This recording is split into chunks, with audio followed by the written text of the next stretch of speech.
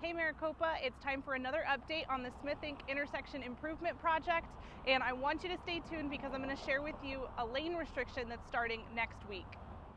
So far, crews have been working alongside Smith Enke Road, relocating utilities and pouring the new foundations for the traffic signal poles that will be relocated with the widening of the road. The next phase will be demoing the area where a second entrance to the CVS parking lot will be built. That will start on Monday, September 23rd, and there will be a single lane restriction of the right lane from just before to just after the construction area. Now, we also want to prepare you for the following week, the week of September 30th.